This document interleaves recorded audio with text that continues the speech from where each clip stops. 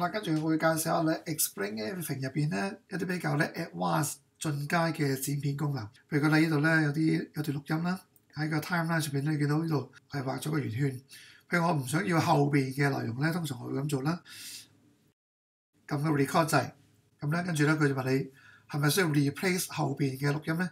如果你答 yes 咧，咁基本上咧後邊嘅就會自動被 replace 咗，咁原先嘅就冇咗。咁如果你係想係加嘢上去咧，其實呢度咧有個 mix 掣。如果你揀 mix 咧，佢就會喺上邊咧再加嘢咧喺個畫面上邊。咁而家你見到呢個錄音掣咧多咗個加掣，譬如再加 how you pause， 即係所有嘢都係再加多一層 layer 喺上邊咁嘅意思。再過嚟睇睇，係啦，你見到咧寫嘅字咧係加喺個畫面上面，就唔係 delete 後邊嘅內容。